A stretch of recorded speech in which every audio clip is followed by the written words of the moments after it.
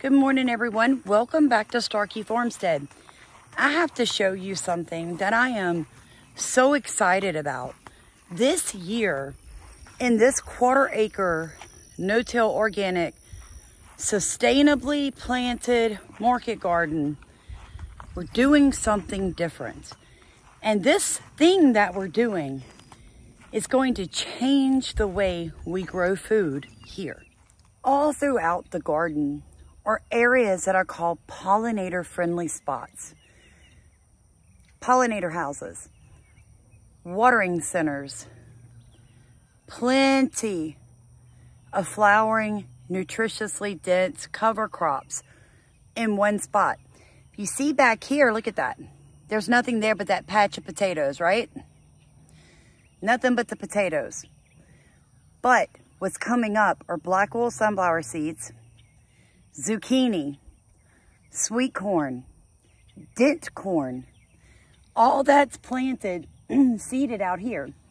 Now, it hasn't come up yet, but once it does, this patch of flowers you see right here is intentional.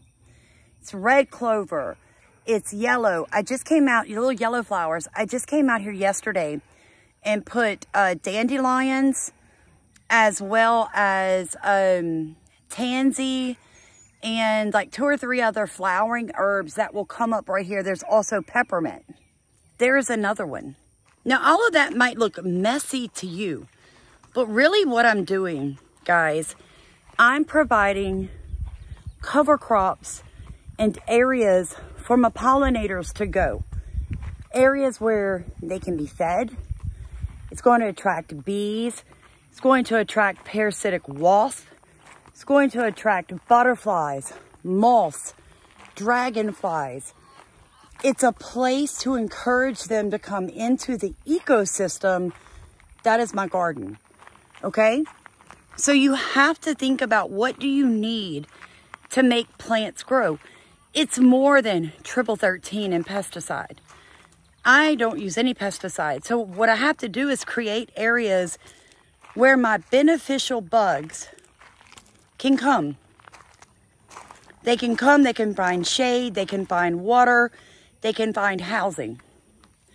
I'm basically encouraging legal migrants into my garden to do for me what chemicals normally do for most of you. I don't want the chemicals. So to avoid the chemicals, I then have to recreate a natural environment where pests have predators. And the only way to do that is balance the ecosystem by putting what is needed for the predatory beneficial bugs to come. So I guess I just had like a major moment. Oh, these deer flies. Come on now, those things bite, they hurt. I just had a moment, you guys. Really did. Kind of makes you think, is this what governments around the world and Western countries are doing? They see us as prey, and they're literally bringing in the predators, the single fighting age men all over our countries. I'm just saying a light bulb went poof when I was just talking to you guys, so I thought I would share that. Not to turn gardening into political, but nowadays, what isn't political? Okay. So I really hope that that helps you think outside the box. You literally can have a beautiful garden, everything rowed up just as pretty as can be in dead center or catty corner to one side. You can pop in some herbs, some flowering plants, some clover, and you just leave it. You can still see it right there. You just leave it. You make sure that you heavy mulch around it so it doesn't get out of control and take over your garden. You are going to have to weed the perimeters to keep it where you want it. Okay, it's going to take a little work, but it's going to pay back dividends. It really is. And so I wanted to show you guys that this morning before I ran off to do all my errands I have to run.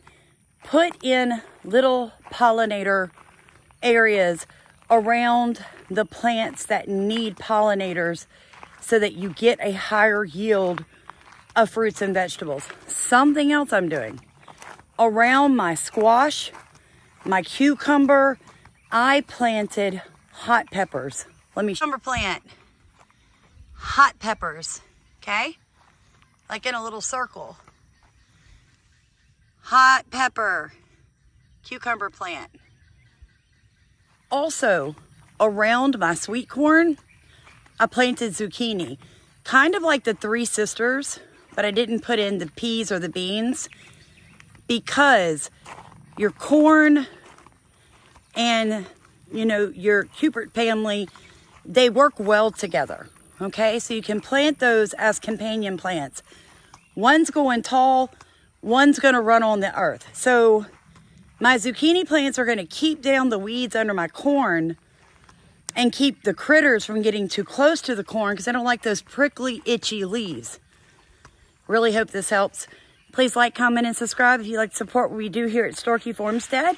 I'm gonna drop in comments, ways that you can donate to the channel. We really appreciate it.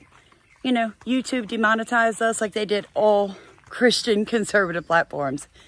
You guys be blessed.